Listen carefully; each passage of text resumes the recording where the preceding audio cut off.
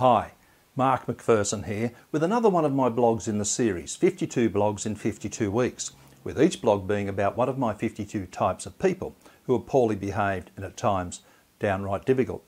And this week I'm talking about number one, the slacker. Now the slacker is the title I give to someone who simply doesn't do enough work. The end of the day comes, the end of the week, the end of the month or whatever, and simply the work hasn't been done.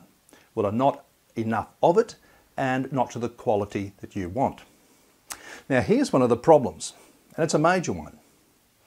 I'm surprised how many organisations and businesses don't actually have a clear idea of what is actually enough.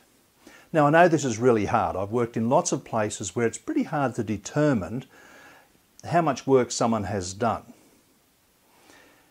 But in other places we should be able to do it.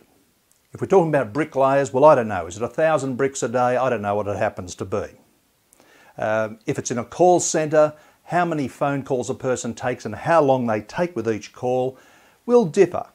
But over a week, over a month, over a period of months, we should be able to get a bit of an idea what's an acceptable number of calls and how long the person takes to deal with them.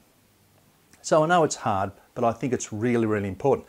Otherwise, when you come to confront someone who you think hasn't done enough work, well, really you haven't got much of a leg to stand on. So the slacker is someone who simply doesn't do enough. Now I reckon there's some subtypes here. One of those subtypes is what I call the escape artist. And this is someone who is most certainly in the office. They're busy, they're doing all sorts of things, but they're usually irrelevant things.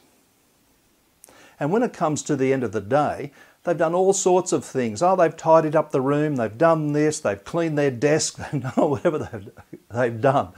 But at the end of the day, we expect a certain amount of work to be done. It's not that these other jobs aren't important, they are, and thank God someone volunteers to do them. But it's how much time they spend doing them and how often. So that's what I call the escape artist, that person. They're off doing extraneous jobs a little bit too often. Another person subtype is the shirker. And the shirker is someone who, for whatever reason, decides not to do some parts of their job. It's the manager who decides to do some parts of their job, but not actually maybe manage. Some people decide to do all of one part of their job, but don't want to put any documentation together, or whatever it happens to be. And another subtype, I think, is the excuse maker. And these are the people who, before you've even got them to do work, they're making excuses why they won't be able to do enough. I can't do it because of this, I can't do it because of that. Now look, let's show a bit of leniency here. Let's show some compassion. There are plenty of times when all of us, yes, all of us, have not done what we might consider to be enough work. But the difference between us not doing enough work and these people I call the slacker is that the slacker makes this not doing enough work a part of their daily routine. It's not a one-off occurrence. It's what they're known for. It's the way they operate. So, what do we do about them? Well, the very first thing I think is we need to be very clear about what our standards are. What is the amount of work and the quality of work we actually expect from people?